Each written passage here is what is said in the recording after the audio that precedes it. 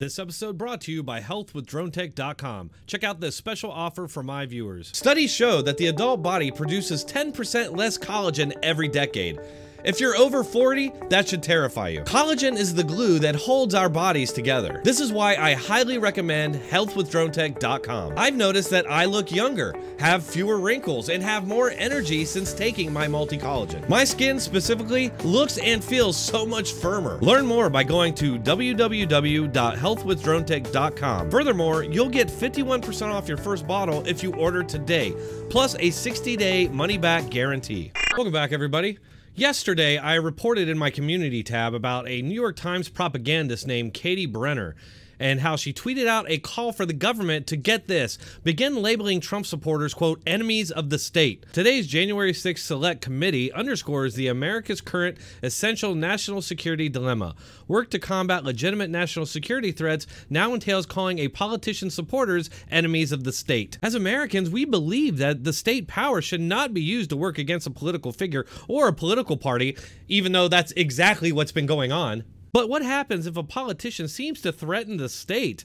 If the politician continues to do so out of office and his entire party supports that threat? Just a total straw man right there, because for one, there was no attack, and Republicans don't support any sort of threat that doesn't exist. This dilemma was unresolved by the Russian probe and 2 impeachments, with many Republicans denying the reality of January 6th attack. I don't doubt the January 6th committee will resolve it either. That leaves it up to voters, making it even more essential, free and fair access to the polls. Weird, a so-called journalist who sounds exactly like a member of the Democrat Party, not to mention the CCP. And many people in the comments, including me, suggested that she could easily be a Chinese agent who infiltrated our media. There's more than a few examples of that possibility scattered all throughout our media and on Twitter itself. There was a reporter in the press pool during the Trump administration from a Hong Kong-based news outlet, and it turned out she was a CCP agent. When Trump called her out about it, the media went after him. Are you cooperating with China? Know. Who are you working for, China? Do you work for China, or are you with a newspaper? Who are you with? Hong Kong Phoenix TV. Who owns that, China? Is it owned by China? Hong Kong. No, is it owned by the state?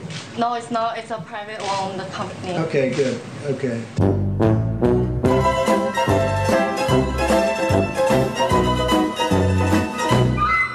Elijah Schaefer discovered a CCP agent posing as an American doctor from San Francisco who also just happened to get a blue check mark from Twitter the exact day he created the account. So yeah, there's more than a few reasons to believe that this is way more widespread than people realize. Mind you, it's not so much that these people are Chinese, it's the fact that the propaganda they're spreading sounds suspiciously like what comes from the CCP, clearly intended to sow division and warfare amongst Americans, which our Democrat Party and their state media are apparently willing to go along with. There's a reason China sends all of its spies to the San Francisco Bay Area. Well, lo and behold, this Twitter user, DJ Calligraphy, discovered that she used to be a freelance reporter for a straight-up CC propaganda publication. Check this out. From Kate Brenner's bio on the New York Times website, she straight up admits she covered Wall Street and Silicon Valley. She's been a magazine writer and a columnist. Early in her career, she wrote for the Beijing Review. And since last fall, she's been based in San Francisco for Bloomberg Review.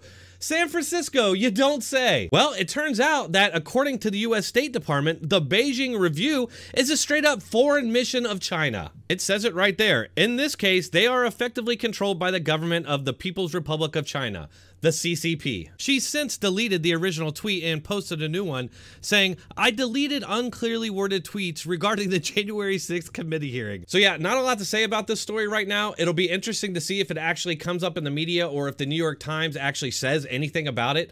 I doubt very seriously she'll lose her position because let's face it, the Democrat Party and the CCP are essentially allies at this point. All right, that's all I got for this one. Thanks for checking it out and I'll see you all next time.